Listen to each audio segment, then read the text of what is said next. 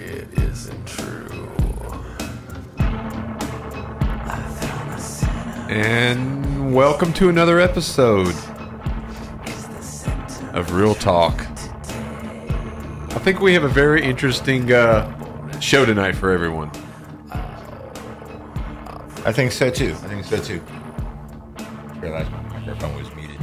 Now, I think that this film that we're going to dive into tonight is probably, in my opinion, the one with one of the hardest narratives to follow. Oh yeah, it's definitely one of those movies. If you get up for a moment without pausing it, you're gonna miss something. You're lost. You are gonna be lost real quick. So the movie we're talking about is Lost Highway. So before we dive in, please go to our social media pages, which is Facebook, Spotify, and YouTube. Soon we're going to have a TikTok up and running. Yeah. But all those, just type in The Other People's Show. Remember, Tops. And you should find many, many videos of Real Talk, The Other People's Show, sketches, 1-minute sketches, short films, past series. And currently there is 2 short films out. Well, 1 short film, 2 versions. Right. In Dreams. So Casey had his vocal stylings are on there. Yes. So movie premiere. Yeah. So please check that out. And I got some word that a film that I'm in is going to be there's going to be some information about it coming along very soon. Nice. Yeah, so, you were telling us about that the other day. So very cool. I'm actually going to have to go over here for a moment. You're excused for the moment, Adam. Yeah, sorry about that. I did just notice 38% on the computer. That's definitely... So, typically everything is 100% charged or already plugged in, but I don't even know if people would know all the stuff we do. No, probably not. To make this show possible. No, again, that's why we almost need another device over here just to record the outtakes. Yeah. Or in the whole, because really right before we do the show, we're sitting in here. There's usually some music playing through the headphones, but we're both working on their respective devices, trying to get everything to sound and look as good as possible. Right. So that's the challenge. Along with last minute munchies before we tonight. Milky Way Peeps. So yeah, we're looking for sponsors. Milky Way Peeps or the munchies. Gatorade. We drink a lot of Gatorade on the show, yes. So Gatorade, if you would like to jump on board. Jump on board with the show by all means. Yeah. So it's affiliate marketing is accepted. Yeah. Yes. And we're good at it because we like a lot of things. Yeah. And we're going to be honest with the consumer. So even if we don't like it, well, we'll probably eat it. Well, but again. You have to. But tonight's movie is a little bit of a enigma. A little bit. It was a strange one. Yeah. But it ends up being pretty good because when it starts, like when I started watching it, I was like, this is slow. Yeah. This is a little slow. Very slow. You know what I mean? Like minimal dialogue, minimal movements, really. Movements, music, anything. I mean, it's real just like just a drone sound almost constantly. Yeah. Like you can imagine an air conditioner or a fan running the whole time. Exactly. You're 100% correct. And that's all you hear, really, the whole first part of the movie. And even the dialogue, except in the when they're at the party, the mystery man and what was Bill Pullman? Fred. Except for the dialogue in the party, it's almost when there's him and his wife are speaking is almost in a whisper, almost. Oh yeah, like a talk, but very quiet. Yeah, well, and you can tell a lot of that first part of the movie is meant to be just felt like without words. Because I remember when I started watching, I was like, man, the dialogue in this movie is dry as hell, man. Yeah. I was like, it's got to get, because this has got to be better than this. The writing's got to be better. This is very, like... Well, when you went in, did you realize the running time to begin with? No, I didn't. Neither did I. No, I did not. And it's, heads up, it's a decent length movie, you know. And we both agreed that some trims could have been made. Easily. In my opinion, in your opinion. But yeah, we'll get into that. So, Lost Highway, David Lynch, 1997. 97. And it definitely looks dated. It does. It actually, like, I started wondering if it was supposed to be, like, I know it came out in 97, but it looks very much set in, like, late 80s. Yeah. Even, almost. Yeah, I thought so too. But, so I wasn't sure what exact decade. And several scenes, like you mentioned, do look heavily dated. Yeah. You know, even without the technology, but some of just the way things are shot, just it was really dated. So this is hard to summarize, but let's see what you think about this. An anonymous videotape leads to murder, while a gangster's girlfriend leads a mechanic astray. I mean, I guess on the surface, yeah, but that in no way prepares you for the movie. No. And like I had seen it before a long time ago. I remember I'd only seen it one time. I remembered nothing of the movie. I didn't remember what the plot was or any. So I just went in like blind.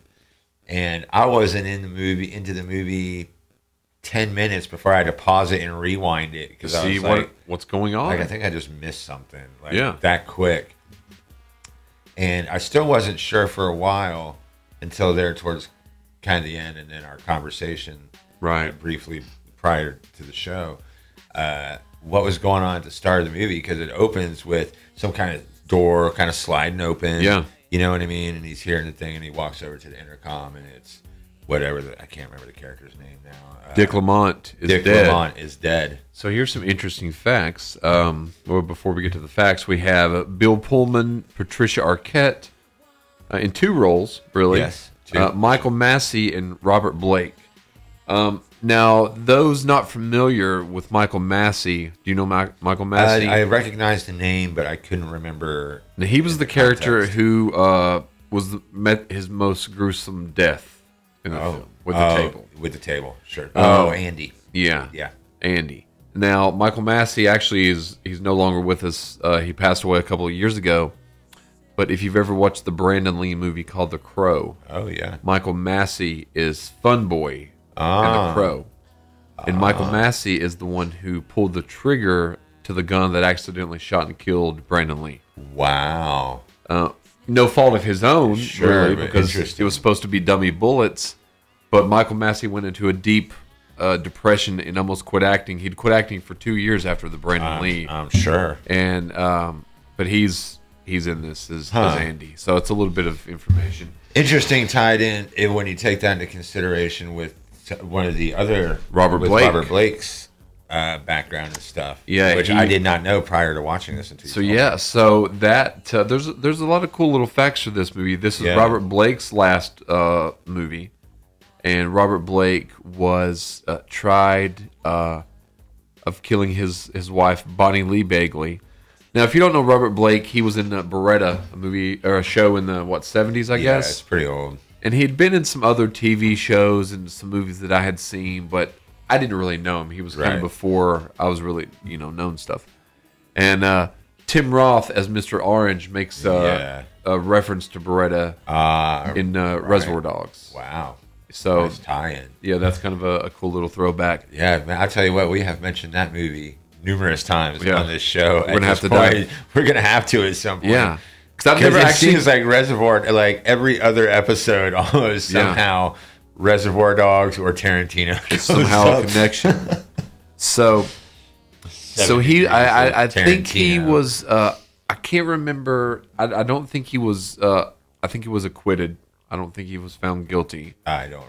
You might be right, actually. But he never worked again in Hollywood. I can't imagine. And he died actually, I think March 6th of last month. So he was maybe in I think he was 87, I think. Wow. So yeah, he is in this. His character is creepy as hell in this. Yeah. In Mystery Man, he has no real name, and I think it says Mystery Man in the credits. Yeah, that's what it says. Yeah. So you have David Lynch, the director of Eraserhead, Blue Velvet, the Twin Peaks series, and the Twin Peaks Walk With Me movie. Yeah, Fire Walk With Me. Which is a prequel and a sequel. That movie might be harder, more complex to follow than this one, to be honest. I would imagine. Yeah. Have you watched it? It's been a while on that and Twin Peaks. Both. Yeah. Both good, but strange. Strange. Twin Peaks is strange. And it Mulholland would Drive. take us like a month To even attempt to dissect that one. Yeah, I don't even know where we'd begin. We'd have to bring on, like, we'd have to have a whole panel of people to even dissect it. True. It'd take us forever by ourselves. A panel of surgeons to dissect Twin Peaks. Yeah, for sure. So we have the budget is $15 million. Was the budget of this. It only made $3.8 million back. Yeah. So a low. a low sum. So it made that back in profit? No. So it didn't make money. Finished in the red, yeah. However, Rotten Tomatoes has it at 68%, and the audience rating is 87%. Whoa. So crazy. much higher than I expected. Yeah, because I started wondering if this could be considered a cult classic, given other films that we've classified as cult classics, and I don't think so. I don't think so either. I don't think it has a big enough following. I don't either. I really don't. I think it's it's obscure and it's stable. I mean, it checks a lot of the boxes that it should be. Yeah. A cult, but I don't think so either. Because several people have asked, "Hey, what movie? Oh, I saw you doing Lost Highway. I've heard of it, right? But I've never watched it. I've got that multiple times. No, no one that I've talked to has watched it. Yeah, no, and again, unless you were really interested, like it's one of those ones that you have to want to watch it after, or really you have to give it a minute. Yeah. Because otherwise, in the first, if you're looking for a movie to catch you in the first 10, 15 minutes, this one very well is not, it may not. No. Because I was like, again, even when it starts, it looks super low budget. Yeah. Even the opening sequence with the names flying at you, I was like, the road, this is low budget. And then the way that it started and the music and the scenes were like, I was thinking about the budget, I was like, damn, this whole thing's taking place pretty much in this house. Yeah. Except for the scenes of him at the club playing the saxophone, Which is weird. The house in which Fred and his wife live is David Lynch's actual house. Really? Yeah. It's David Lynch's actual house. Interesting. So that was an interesting thing. We talked about this or heard about it earlier. David Lynch said that he realized after a few years that the film was subconsciously inspired by the O.J. Simpson trial and the sensationalism through all that kind of stuff. Yes, yeah. Bill Pullman as Fred, he's really playing the saxophone during the scenes when Fred plays the saxophone. Wow. Bill Pullman decided to take lessons and learn to play during that. Yeah, he's playing it for sure. Richard Pryor, his last role. See, I didn't know that either. And I'd forgotten that he was even in it. Yeah, I'd forgotten. Well, I didn't know until when I was watching the opening credits. And it's full of like names you'll recognize. Yeah. But you may not catch them in the movie. Yeah. You mentioned Giovanni. Yeah, Ribisi. Yeah. Is one of my favorites. And so I saw his name in the credits. He didn't even have dialogue. Did he have dialogue?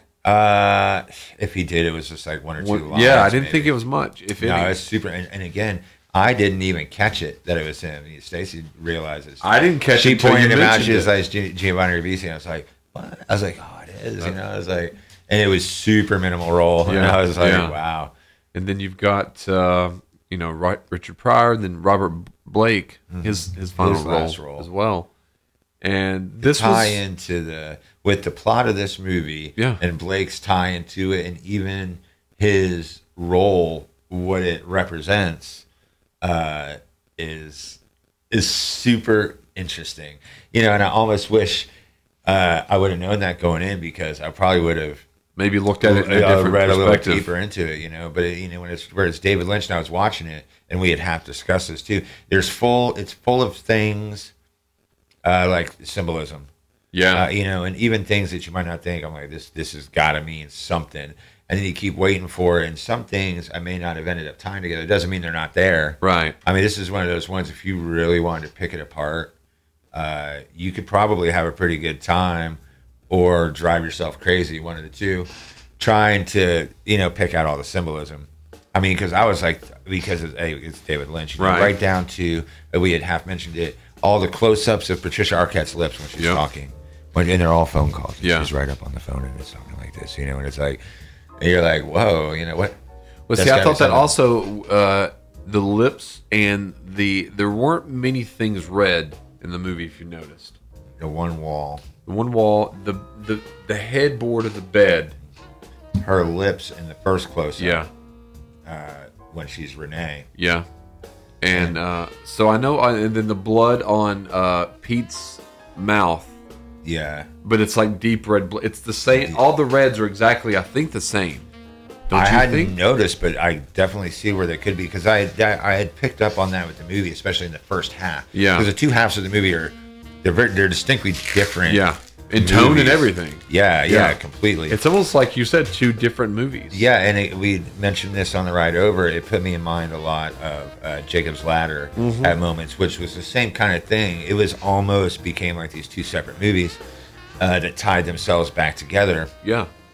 And actually, it's very similar now that I think about what the movie represents, like we were discussing on the way over. It's very similar to Jacob's Ladder. Yeah. Where it's playing out, but it's really like his mental, projection of whatever.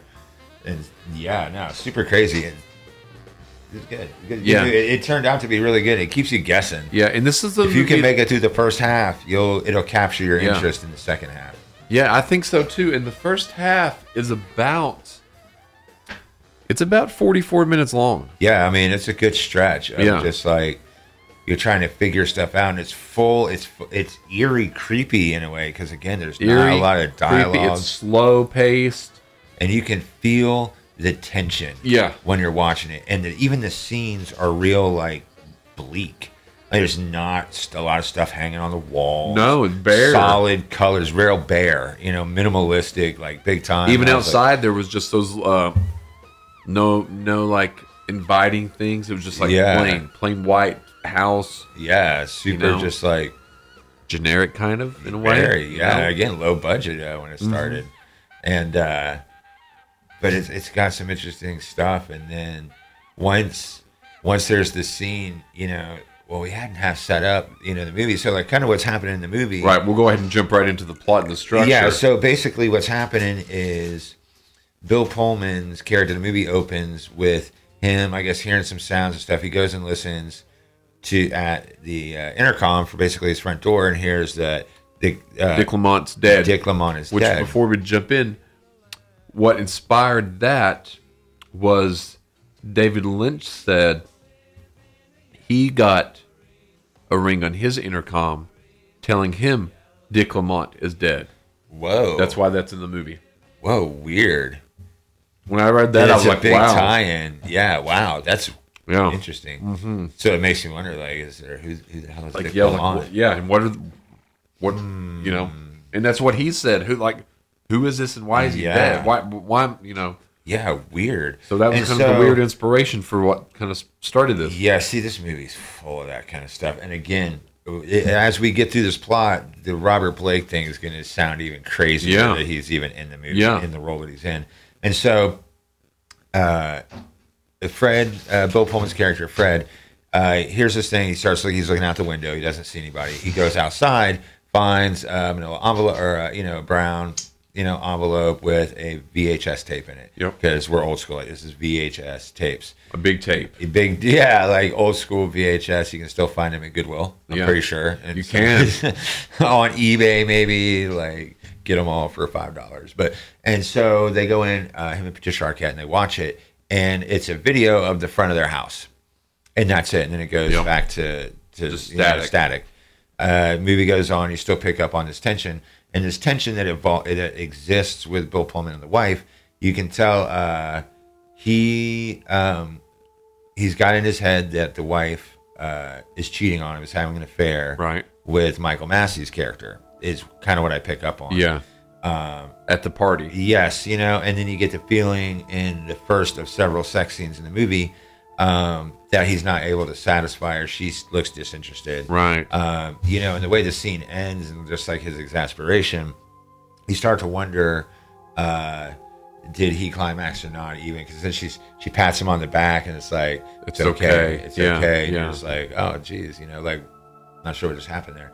But, because you see you don't even, that scene plays out really. Yeah, is it crazy. like you see their faces, but neither face looks interested. No, yeah, like, but it's even like just not even present with one another. No, almost. And it's weird because the music would suggest a lovemaking scene. Like you can almost pick up that vibe, but the visuals of it, other than just your basic human, forms, having sex, it's not. Yeah, there's no passion there. No. It's very kind of disconnected. Yeah. And so that happens, and he rolls over, kind of falls asleep or whatever, and he wakes up to go tell Patricia Arquette he has this dream, and that's when we get our first glimpse of the mystery man. Yeah. And then he wakes up, goes out. No. She gets the second tape, I think. Yes, she does. She goes out, same kind of thing, gets the mail, and another videotape. They watch it, and this time it's the front of the house, same as the first one, static. Then it cuts to inside their house, goes through to them in their bed asleep. And that's when they call the police. Correct. That then come into it. And then it kind of cuts to the party scene. Right. At Andy's place. Well, see, I thought a key scene when the cops show up, he says they ask, do you like videotape? Yeah, I see where you're going with it. And then he's like, no. He says something to the effect, I like to remember the things the way I like to remember them, not the way they necessarily happen. Yes. Something along those lines. Yeah, and that does. You're right. That's a key line. Yeah. In the movie. And that was also a phrase at the time that David Lynch really felt about videotapes. That's why I can kind of see that. So because when when did Sexualized and Videotape come out? That was 19 made 90, came out in 91. All right, so way earlier than this. Yeah. Which I actually thought about that earlier today. That might be one to dive into later down the road. Old James Spader. Yeah. That's an old one. Yeah. But yeah, because this is the era of videotapes and VHS cameras when that stuff was all coming into the home. It was like normal. Yeah. Well, kind of normal, I guess, but they were so hard to edit on. I had one, and I saved up to purchase that that camcorder, and it was about this big, RCA. Yeah. And it had some functions that I wanted because I tested it out, because you could test it at Walmart, or there was a display. With that little piece on it where you couldn't run off with it, that little plastic piece. Yeah. So I would test it out, and you could do like credits and everything. That thing was cool. Yeah. I mean, for the time, so difficult to edit. No. To try to get the letters like centered. Each time I would make something, it would be like all centered a little bit. No doubt. And it was like, it only had like, you could change the font to like red, or color to like red, black, white. Yeah, maybe like basic. Yeah, just five basic colors. Yeah. But it was fun. Yeah, it was fun. Though. It was crazy, and that's the way this video looks that you see if they're watching. It's grainy, black and white looking. And I watched it on DVD. Oh wow!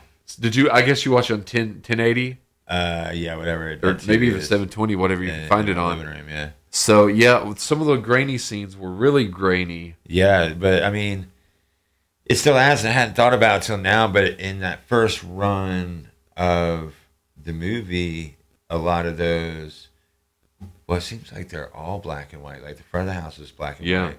I want to say that the second video in the bedroom is black and white. I think it is too. But the third one is very much in color. Yeah. It's the only one it seems like it's in color. But those black and white videos in the beginning stand in contrast almost to because there's bold colors. I mean, it's real bland, stark. Yeah. Visually, but the colors they're solid colors. You know what I mean? But yeah, that third one I hadn't thought about till now was the only one there that was in color. Yeah. And so on the third one, they've gotten the two videos now. We've seen it. They go to this party, and that's where we really get introduced to the mystery man. Is at this party at Michael Massey's place, Andy's place. And I'm not going to necessarily just, spoiler how all that goes down, but they go home, they're weirded out. Bill Pullman's character is weirded out because it could be somebody in the house. And there's this scene where he goes into the into these shadows, and he just kind of disappears into the shadows. Yeah. You know, I remember it's that. Like, whoa, and it's all dark. Interesting. Hello. We seem to have gotten our first caller. It could have been strange. I don't know how they got. It was the how did mystery you get man. them? Oh yeah, see, which is weird. So maybe, okay, calling back. See, the mystery man in this scene has Bill Pullman call him, the mystery man. The mystery man's in Bill Pullman's house, Right. and mystery man hands Bill Pullman his phone to call him in his house, and it's all very strange. This is why they're creeped out and they go back looking for it. Bill Pullman goes into the shadows, and it's one of the cooler scenes of the movie, especially the first half, where Bill Pullman's in the shadows, and then you see this scene where he's like in front of the mirror, you know, and you're like, oh, something's going down here, you know what I mean? Yeah. Something's going down, and then it's the really cool shot of the two shadows going across the wall. Oh yeah, yeah. You know, because prior to that, Patricia Arquette's character is like looking for him, and then you see these two shadows and this and that, and then it cuts to the morning. You know, like the next day, Yeah. he finds that third tape, which shows you that he has apparently murdered his wife. And the very vibrant color in that scene is red. Red, bright red. Yeah, the And same again, red. All three of the weird phones still ringing. We're popular, but we're not taking calls tonight. Yes, we are not. This is not live on the radio right now. This is just you guys on Facebook. And this lollipop brought to you by Dum Dums Cream Soda. And this cherry Coke brought to you by this miniature cherry Coke. Yes. But and so at that point everything shifts. Like the whole movie shifts completely at that point, because then it rapidly moves to he's watching this VHS tape of him in bed with his murdered wife. He's Right. watching. He has no recollection. No of it. memory And of the it. next thing you know, he's coming down the steps. He's been put on trial. He's on death row. Yeah. Waiting to be executed. Yeah. So it's pretty much just jump cuts to these. You hear some voiceover. Yeah. You know, of the jury, he's guilty, and then he's in jail. He's in Starts jail, having that's it. these He's bad in- headaches. Yep. Does it nosebleeds? Does he have or just headaches? It seems like it was just headaches, Okay. but Probably just headaches then. nosebleeds play in later in the movie for sure. Okay, I couldn't remember if he Yeah. had them there, but so at that point you're about 44, 45 minutes in, and you're not expecting anything that would happen next at all. I didn't. I most certainly did not. And it's cool because when he's in jail is one of my favorite parts of the movie, because it has a cameo of Henry Rollins, which is kind of cool, you know. And you got Henry Rollins, you know, you're thinking Black Flag and stuff. Yeah. And here he is playing a death row prison guard. Well, here's the All interesting. clean cut, like, well, you know. Here's the interesting Henry thing about Rollins, Henry Rollins. Now, I don't know. I'm sure now it's not like this, but I know for at least the first 10 years of his acting career, he said if his schedule allowed it, he would take every single role that he was offered. Wow. He's Now, trying to get. I yeah. forgot his exact reasoning, but it was of sound reason, and I wouldn't. I think he was like, if these opportunities are coming to them, I'm going to take on every single one of them. Yeah. You know. I mean, he's been in a good handful of movies. I can't think of any off the top of my head. I can see like his character, but I can't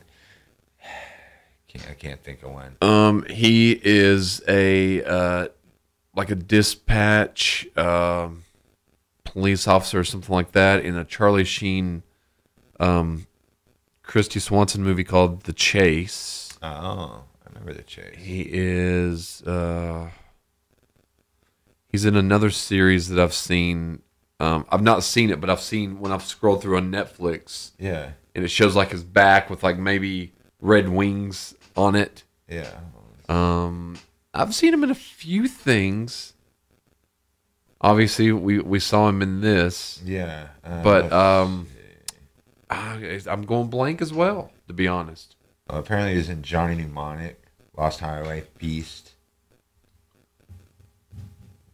Swan Boy, Masters of the Universe. Yeah, see, I don't even recognize some of these movies. I guess that's why it takes everything. Yeah, right. Z Nation. I actually think I remember seeing him in that one. Okay. I didn't watch the whole series. I just watched a little bit of it. Right. And then like zombie. I don't know, for whatever reason, watching zombie. Right. Stuff. So he has been in quite a few things. Yeah, I think most of them just supporting I roles. think he's actually in Demolition Man. Oh, maybe. With Sandra Bullock, Rob Schneider's in that. Stallone, obviously. Oh, El King's dad. You've got Wesley Snipes in it. You've got also you've got what's the comic? He's the fast talking comic. He had like a run in the 90s, and he was on the Rescue Me show. Dennis Leary. Oh, Dennis Leary. Yeah, because he had that little run. Yeah, I liked him for a little bit, and he got a little. I don't know. I remember he had that song, "I'm an Asshole." Yeah. Yeah. He's good as a villain in a movie called I've got the movie on DVD, but it's a movie. It's got like Stephen Dorff in it. It's got Stephen Dorff's pretty good. I kind of forgot about him. It's got him. It's got I'm trying to think. Dennis Leary is the bad guy.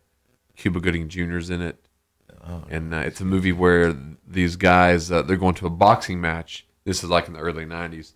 Yeah. They're in like a RV and they pull off on this bad side of town because they're trying to beat the traffic to get to the boxing match. Yeah. And then they break down and then they kind of witness Dennis Leary's gang shoot someone. And they're trying to, it's called Judgment Night. Judgment Night. Yeah. I want to say he was in, wasn't he in one where they like robbing a house or something? I want to say he's in one where he kidnaps or maybe it's kidnapping. Yeah, like a family or it's Kevin Spacey's the guy is the husband of who he kidnaps. Yeah. And it's called The Ref. The Ref. On the front of the main case it was Dennis Leary and then Kevin Spacey and the lady, they were tied to a chair. Wow. Or at least Kevin Spacey was. Yes. But I've never seen it though. I just remember reading about it. I remember watching it, but I don't. See, I'm able to retain, I guess, a lot of. It's like incredible. I read a lot. I feel about a contest movies. coming up, folks. Oh yeah. Speaking of the contest, really quick, we might need another round. Did anybody get the last one? They did get the last one. They did it in. Let me see here. They sent me a picture. Okay. To recap, the last contest, which was actually the first contest, was the Kevin Bacon game, basically with Adam. So we were connecting Adam to Kevin Bacon in the least number of steps possible. We gave out the first step of Andy Dick, so Adam to Andy Dick, and then from that point to Kevin Bacon. So we have to. We pretty much have to judge. You and I have to judge if this counts. Okay. So they said they wanted us to connect me to Kevin Bacon. Sure. They did it a very unique way. They sent me a picture of Guitar One magazine, Stars and Guitars, and on the cover is Andy Dick and Kevin Bacon. Oh shit. Wow. I mean, so I think I'm gonna have to give it to them. You almost have to because. I mean, when would that ever happen like that again? Yeah, I don't. Because Andy Dick is really a random celebrity. No, I'm surprised. I did not expect that. It's from Guitar One magazine, December 2002. Stars and Guitars. Wow. So yeah, I'm gonna cash up them the $5. Yeah. Okay. That's well done on that. That's worth the $5. Yeah. Not exactly what I had. Yeah, I was gonna say if we do a Kevin Bacon with my parameters on it. But that one was. But okay. That's good. I have to give it to you on that. I did not. What in the hell are the chances? None of Andy Dick and Kevin. I mean, on a cover of Guitar World, like of all things. I mean, it's the most random thing.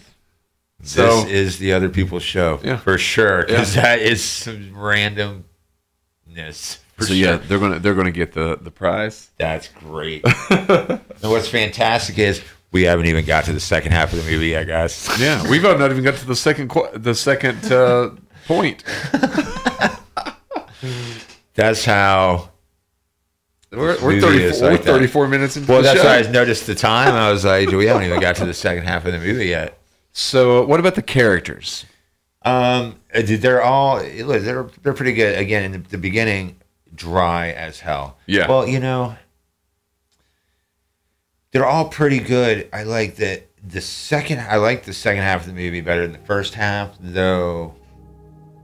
I don't know if it would have been as good without the first half, right, because it wouldn't have had the what the is going on. Yeah, and it would have that without contrast. Oh yeah, drastic, because like everything about the movie just changes. It changes. The vibe changes. The dialogue changes. The colors. There's more music. More setting. Just a lot more activity. More activity going on. Yeah, a lot more locations. Very, very different. Because the first one, the first part of the movie basically just takes place in the house, and then that party, doesn't it? That's it. And that's it. Yeah. Now, early on, you do see a it's in, I think, within like the first 15 minutes, a flash of a cabin burning quickly. Do you remember seeing that? Yes. It's brief, and you wonder at the moment, that doesn't make any sense. Right, makes no sense. And it doesn't 100% make sense now, but we kind of understand it a little bit more, and they will too as they watch it. Yeah.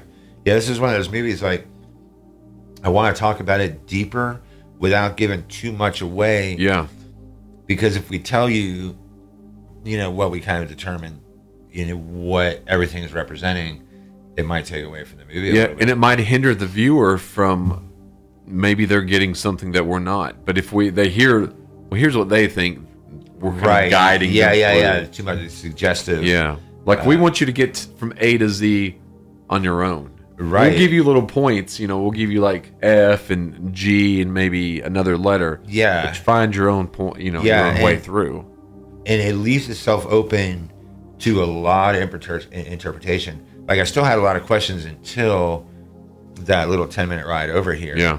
To do the show, and we pieced a lot of stuff together. Yeah. It made a lot. It really came together really more quick, coherently. Oh yeah, and then a lot of stuff made more sense. And we've dropped some hints when you do watch it, as far as how the story's playing out with the Jacob's Ladder reference, and there's a lot of similarities I found. Mm-hmm. Not necessarily. There's just a lot of similarities. Yeah. They seem like similar. They cut from the same cloth. Definitely. Of the same vein, I would say. Of the same vein. And so that can kind of maybe help you if you watch it, if you've seen Jacob's Ladder, or you watch the Jacob's Ladder episode. Yeah. Or if you want to rewatch the Jacob's Ladder episode, it's on YouTube and Spotify, by all means. Yeah, and you can go in there and rewatch it, and go rewatch Jacob's Ladder. I rewatched it again last week. No, it's a great one. But that can kind of give you a clue to follow this one a little bit. Yeah, definitely. Because, again, there were things I did not piece together. Because right up until the end of it, I was like, what in the hell just happened? Like, I am still kind of confused. Like, I was pretty sure. Yeah. Like, because there was things I knew, like when the mystery man came into the picture, and that kind of played it out. And it sets up the scenes like Fred walking into the dark shadows and disappearing. And it had that vibe of, he's like going dark in his head. You know what I mean? Because he's going deep and nefarious right here. Yes, because the whole first half of the movie is setting up Fred's lack of just his inadequacies, his insecurities, his paranoia and fears of the wife cheating on him, not being able to satisfy her, and all of that. That whole first half just sets that up, and he kills her. Yeah, he kills her, and I also think for the whole thing, he ends up killing her. Well, he also seems like she's like, do you mind if I don't go to your the club with you? And it seems like, because he has an extended, I guess, a solo, and it goes on and on. Like, he is sweating because he's like like you would imagine a rock star up there, playing the guitar, or the drummer, the drummer, and that's what he's doing as the saxophone player. And I think he's trying to, all that. The only outlet he seems to have is up on stage. Yeah, and he seems to be, popular. He's making a living that way. And he has, crowd, fans and stuff. Yeah, and a nice house and stuff like that. Mm-hmm. Yeah, because you never know what she does. No, other than just be socialite. Basically, is kind of the feeling you get. Yeah, a black-headed socialite. Yeah, dark. Yeah. So what about, did you say any particular characters that stood out? Now, I will say I thought, I did think that I was going to play his little theme music here. I thought that Mr. Eddie I think he was miscast. Yeah, it looked like a couple of people to me. At one point, I was like, that could have been De Niro. Yeah. And then it put me in mind too of I want to say maybe it's James Caan. I mentioned James Caan a couple weeks ago in that one movie that I talked to you about. It was actually James Wood. Yeah. James Caan. It kind of puts me in mind of him a little bit too. Because I thought Mr. Eddie, for him, Mr. Eddie is kind of like this. You would assume at first kind of like this mafia guy or mobster or gangster kind of guy. Kinda. But there was a few things, and these are just petty little things. There's a few little things. Would you really be driving yourself around though? When you get in the back seat? I thought that because he wouldn't pull into the garage. No, not really. I wouldn't think so. No. Yeah, again, and it was even those gangster parts weren't very believable. No, from this particular actor. I mean, some of it worked, but you had mentioned earlier, I think in either before the show or at the beginning of the show, how the car chase scene seemed dated or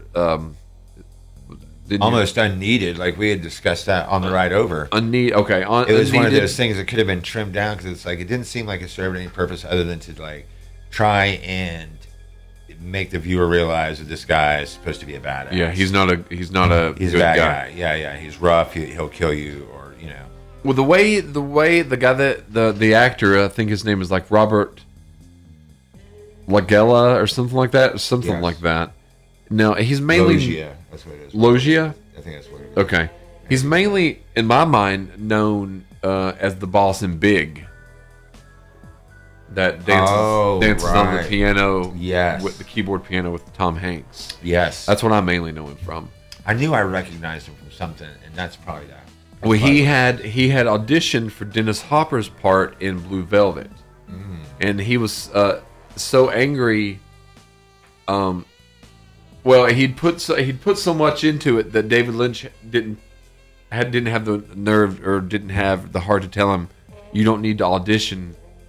We've already cast the part." After he'd waited all day, right? But he said he would give him a part later on. But he wanted to use that intensity because he was upset because he'd waited all day to audition. Yeah. For this part as Mr. Eddie, which he does unleash on this unexpected. I guess the guy has motorist. Yeah. And he's. I just didn't care for the whole scene. No, well, I thought it was being set up for more than what it ended up being, which was nothing really. Just nothing to show. Really, just they could have. What about that? Wrote a different scene. Yeah, and at that point, I was still trying to figure out the movie a little bit, so I expected, the person in that car coming up behind him, swerving to be like the mystery man or something. I mean, more meaningful, way more meaningful and than just it was. Just a motorist that Mr. Eddie beats the crap out of. Well, I counted it. He actually only hits him 3 times, and then he kicks him once. Because I do remember watching that scene before, thinking he beat the S out of him. Yeah, but it wasn't as violent as I thought it. No, and like messes up the front of his car. And I want to say, in the scene that follows that, when they're getting back to the garage to drop Pete off, the front of that Mercedes looks like undamaged. So that's probably a goof then. Yeah, it seems like it was a goof because he's like rear ends that one car and stuff, and then they pull in and it looks like it's fine. Good catch. Yeah, not my catch. That was my girl's catch. Okay, well, so she caught that. She caught Giovanni Ribisi. 2 good catches right there. I mean, yeah, good eyes. Baby. Yeah, definitely. Because both of those. Now the Giovanni thing. After you mentioned it, I think back and I could remember, but I didn't recognize it at the time. Yeah, in that scene, it's one of Pete's friends, one of the first ones that comes in. Yep. And so what's happened at this point in the movie, to bring you up to speed, Bill Pullman has gone to jail, death row, for killing his wife. Yep. And they have video of him a video of him doing it. Yeah. He doesn't remember anything. Well, I'll tell you what, it's not video of him doing it. It's video of it after the fact. So he's in bed, she's dead, he's covered in blood. Right. But there's never the actual crime being committed. That's being committed. Yeah. Yes, just the after of it. And so one night he's having these headaches, blue light over the cell, and then it cuts to the next morning. Guard goes, doing his rounds, and he's like, oh. Bill Pullman is not in the cell anymore. Nope. He has been replaced with Pete's character, who is about 15 years younger, maybe. At least I was going to say 20, but 15 to 20, probably. Yeah. So young. Person. I don't even think Pete is really is he even 20 years old in the movie. Probably not. No, he's probably pretty 18, 19. Yeah, he's young for sure. He still lives at home, right? You know what I mean. So he's not, but he's out of school because there's nothing that shows him in school, right? And not that would mean anything, because maybe, but so at that point the movie shifts completely, and we pick up on Pete's character, and we kind of start following him. And Bill Pullman has just disappeared. Nope, from the movie. Yeah. For a while, you don't see him for quite some time. Yeah. And you're following Pete's story, and Pete's character is very different.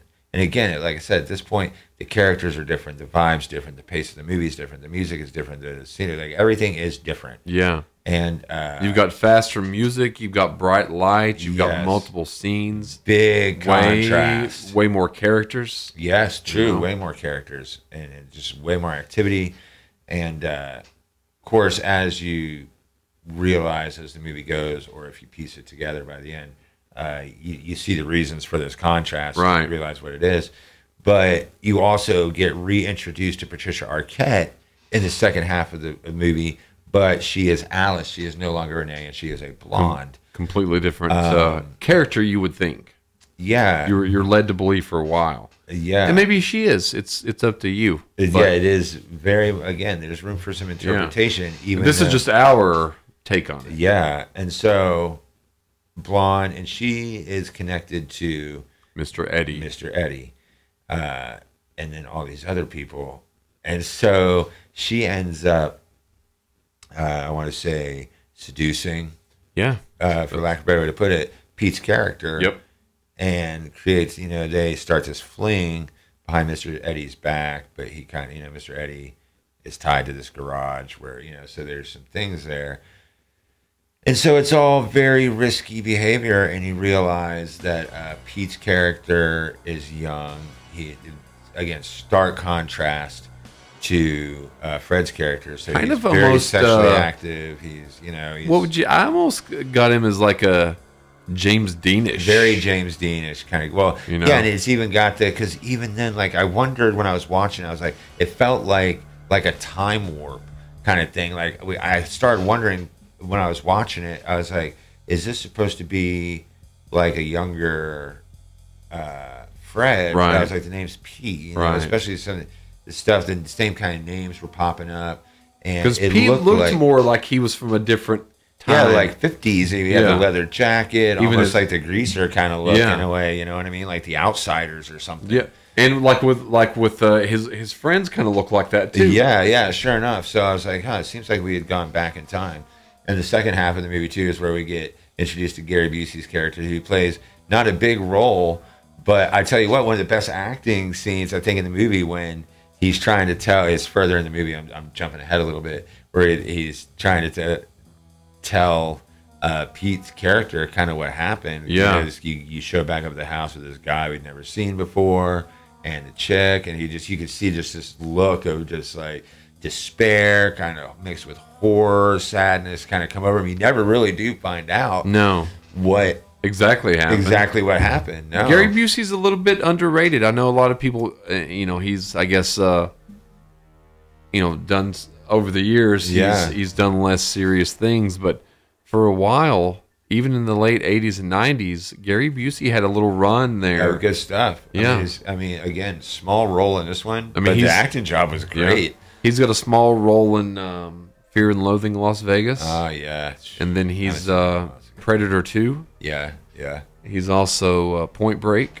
Yeah, I go Point Break. He's also Mr. Joshua in Lethal Weapon. Wow, yeah. So he's had, Yeah, it's a good run before he got all, like, whatever. I Yeah. mean, well, before he ended up on the same kind of thing happened to him. Happens to so many people in Hollywood anyway. So, I mean, really, who are we to judge? Yeah. We're judging them because we can sit back and see them on the TV to judge them. And if we were in that position, we would probably do the same thing. Probably, yeah. Well, if you're, it's a good chance that if you're living middle class poor and you end up in the same place, if you were rich, you're probably gonna be dead. There's a good chance. Well, not necessarily, but I mean, the money's not going to keep you from doing, addictive behavior or something. Exactly. So, Mr. Busey. Oh, Gary Busey did back in the mid 2000s had a reality television show. Whoa! For one season on Comedy Central. Wow. Called "I'm with Busey." I'm with Busey. Yep.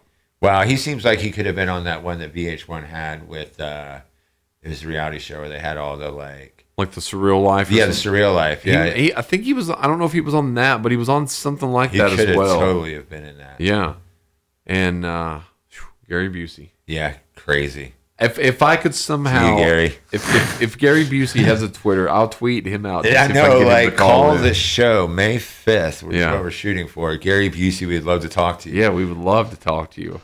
So, but yeah, that was really my only big things with the characters. As not that guy did a bad job as Mr. Eddie, but I think they could have just cast the gangsters, because at one point when Mr. Eddie waves the guy out the window, then his henchmen in the back seat both put on their seatbelts at the same time, and then Pete's like looking around, not really knowing what's going on. Yeah. And then he proceeds to ram the guy and get out and beat the guy's, beats his ass.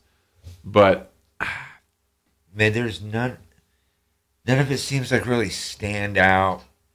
Like I again, the one that Gary Busey's that scene that I just wrote is one of the best acting jobs in the movie. Now the rest of it is decent, but they're kind of even Patricia Arquette's kind of like a couple times her reactions right before he I guess he's starting to go into his little, not a hallucination, but his little mental break. Yeah. Near the, like after the who was it? Psychogenic fugue. Yeah. Or whatever it was called. Yes. Yeah. So when he looks at the picture and sees both of her, and he's like, in Andy's house. Yeah, which one are you? And she points, and she was like, this one. But her, that's me. That's me. The blonde, because there's the dark-headed Renee. Yeah, the blonde-headed. Now, some of her acting during those scenes was a little, I thought a little off. Yeah, but in this, I never really knew Patricia Arquette was like fit like that though. No, well, and you got to think this is a younger Patricia Arquette. So the last thing I can remember seeing her in actually was a TV series called Medium. Oh, Medium. I forgot about Medium. No, but I want to say she was in one. It was like CSI Cyber. Something. She was. Yep, you're right. She was the head of that. Yeah, I've never seen it, Medium. And that was it. But yeah, so this was back in the 90s. But yeah, a lot of topless Patricia Arquette in this movie. And backside nudity also as she's walking into the cabin. Oh, yeah, lots of it. And she said, which that's all her. And she said, she normally wouldn't do that kind of thing. Yeah. And there was, at least amount of people that could be on set that needed to be. Yeah. And I don't think there were more than, a handful of people on set, which I couldn't blame her. But I think you mentioned earlier, I think she did get a little bump. I would imagine. That's because I was thinking. Yeah, I was thinking when I was watching, I was like, she probably got paid pretty Halle Berry, she did a topless scene in Swordfish. A John Travolta, Hugh Jackman movie called Swordfish. Yeah. And she got an extra $500,000 for that scene. Well, she did a topless scene in Monsters Ball, too. True, with Billy Bob. With Billy Bob. Probably got paid pretty decent for that, too. Yep. I forgot about this, where she's coming up out of the ocean. I remember that. Well, no, that's in James Bond when she's coming out of the ocean. Yes. But in Swordfish, she has a newspaper, and then Hugh Jackman's character walks out and she just puts those... Yes. And that's right. It caught me by surprise. No, you're not expecting it. No, because you're like, this is Halle Berry. Yeah, and there it was. Yep. But she got an extra 500 million. So 500 million. 500,000. Sorry. Either way, she got an extra half a million. Half a million for 10 seconds. Going topless in the movie. I'll go topless for half a mil. Sure. You? Yep. Totally would. We would do it for a couple thousand. Yeah, far less. Yeah. That's funny. So do you have a favorite scene or a least favorite scene? I don't know that I have a favorite scene. There's a handful of scenes that I thought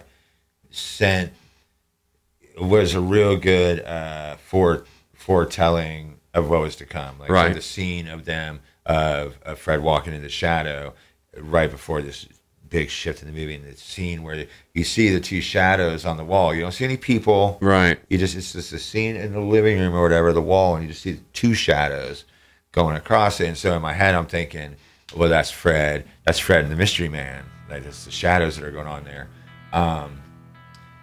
As far as favorite scenes, I mean, I don't really know. I really like the scene with it had a lot of good moments, little moments. Yeah. It was one of those movies where there's a good handful of sex scenes in it.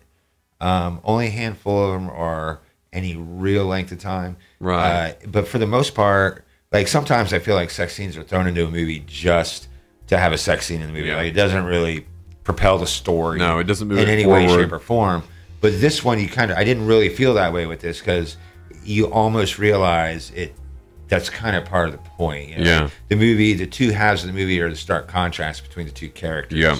You know, you got Fred's character who is insecure, he's inadequate in bed, and doubtful, all these things, and doubtful, and paranoid. all this stuff. And then you have Pete, who is sexually active. Women are attracted to him. Confidence. Confidence and all these things. He's living the dangerous life. Yeah. He's sleeping with the gangster boss's woman and like all this stuff. You know?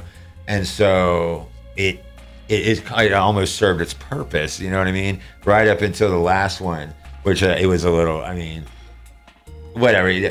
Having sex in the headlights during a sandstorm seems kind of extreme in a way, but to each their own. I'm not going to say that if I ever found myself in that place, I don't know. I'm not going to judge that. But there's a car there. I'm just saying, you get in a car, sandstorm out here. That seems abrasive to me, given nudity. Like I don't know if you'd really want. But anyway, the scene served a purpose because the end of that sex scene was pretty climactic for the movie because everything just kind of snaps back into place at that point. All of a sudden, Bill Pullman's character's back. You know, she's sleeping with Pete. Pete is all over. She's like, "You'll never have me." Yeah. And she walks off, and then when he raises back up, it's Bill Pullman in the headlights of the car. Yeah. And then it's Bill Pullman, and then Pete's character is poof. Yeah. You don't see him again the rest of the movie. And so it's that kind of weird flipping stuff going on, but. I mean, I thought as far as my favorite scenes, I thought the Mystery Man scenes were pretty good. Yeah, they are definitely good because he's creepy. Yeah, the first party scene when he's in there, there's music all around, but when he comes over to Bill Pullman, everything goes down. Yes, I noticed that too. And then when he leaves, it goes back up as again. He's going up the steps and stuff. And the creepy laugh, over and the just phone. Even the look in his eyes are real wide. He's very. He doesn't blink. He doesn't blink at all. That's what it is. Yeah, he doesn't blink. He sure doesn't. And you're right. That was like very in his, like you said, his eyes are bright, open. Yeah, but he doesn't blink during the whole scene. Well, that explains probably why they have like this glassy kind of. Yeah, like probably just having to force him.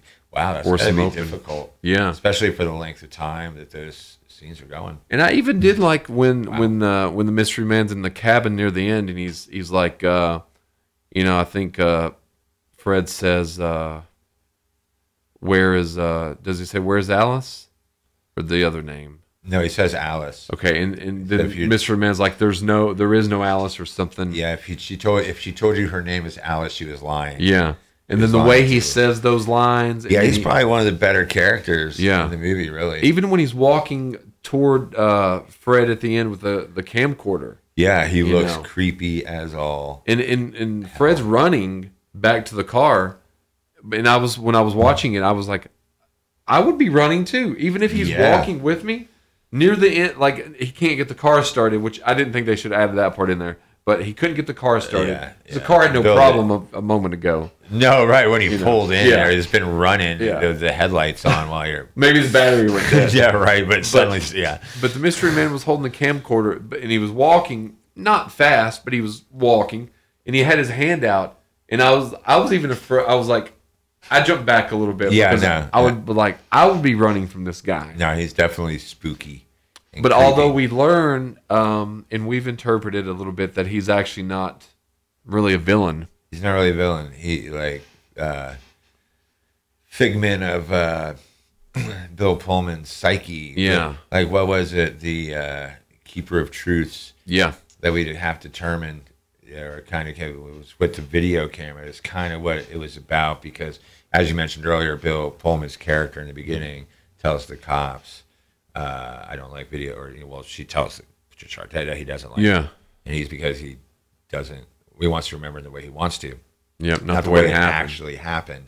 And so, which that shows because on the videotape is where it shows him with the body.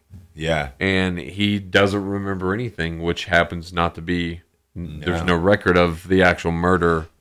Other than that, but it makes you wonder too. So, like, does that mean? It still begs the question almost. Well, because the cops ask him if they own a video camera. Yeah. In the beginning, they're like, no, we don't, because he doesn't like them. So, but there's obvious video evidence of this, I'm guessing, because the cops watch it. Yep. So we know that it's not some made-up thing. Made-up figment of his imagination, because he gets arrested, I'm guessing. It's implied based on that videotape. Yeah. So does that mean he was recording himself? Well, see, I thought of that too. Like, was that home security or something? Yeah, right. But then I thought, well, if they had the home security inside, then wouldn't they have it outside so they could look back to see? Wouldn't you look back to see who's been coming in if you got security? Yeah. So I don't know. You would think, but you would. With a David Lynch movie, you never know. Yeah, it's definitely David Lynch, though. So what about the score and the music? No, I mean, it in the beginning, like I said, it's nothing. Practically non-existent, with the exception of moments, and it's used briefly to like emphasize, just to kind of build up, like 30 seconds to a minute kind of thing. And then the second half's, I mean, I didn't have any. It had some big songs in there. It had the 9 Inch Nails song, "Perfect Drug." Yeah. Well, it sounded like a good chunk of Trent Reznor. Did he? Got some Trent Reznor in there. You got some Marilyn Manson. It sounded like some Manson. Some Smashing Pumpkins. So it's got a lot of those kind of, I guess, 90 alternative grunge, acts and stuff like that. But some of the other themes that we've heard throughout the show a little bit, I mean, there's some good pieces of music there.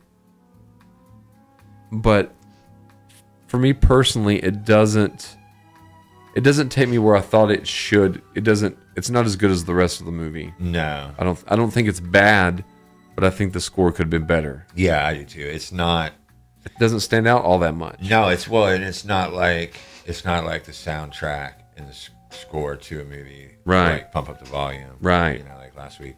But I mean, again, it has its moments. Yeah.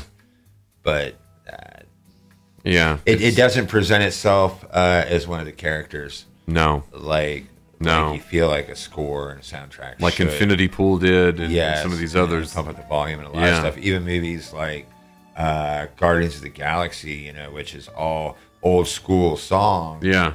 But, the songs themselves become, character. Forrest Gump's kind of the same way with the soundtrack. Even Garden State, if you've watched that movie. Yeah. But I didn't feel that way toward this movie. No, agreed. Originality, I'd say it's very original. I thought it was pretty original, because I was thinking about that. I was watching, I was like, originality. I was like, this is pretty original for like a home intruder kind of movie. Yeah.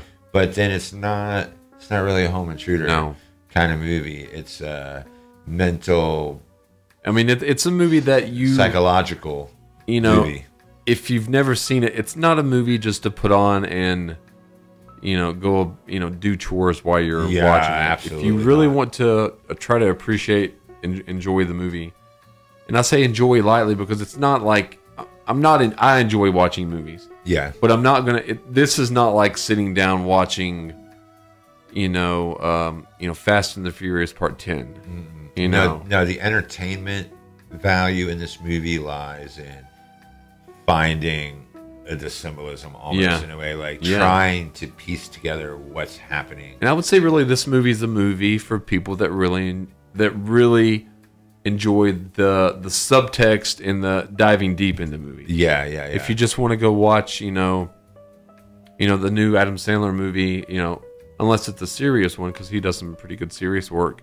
It's not your regular run of the mill, movie that you're going to flip on. Oh, it's at this part. Let me just go ahead and watch it. No, if you've never seen it. No, you're sure not.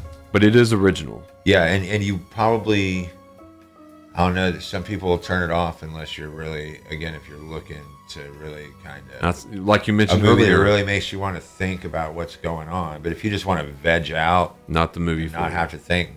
And you're right. 15 minutes in, you'll cut it off. You'll cut it off if you're not. Yeah, easy. Yeah. Because again, I may have too. Because I was just like, this just feels so old and low budget. And I was, oh my goodness. Yeah. This just feels older than the 90s. Like we just did Pump Up the Volume that came out in 1990, was far more new and current feeling and everything than this that came out 7 years later. Yeah, exactly. You know what I mean? You think it would be better, but no. No. I mean?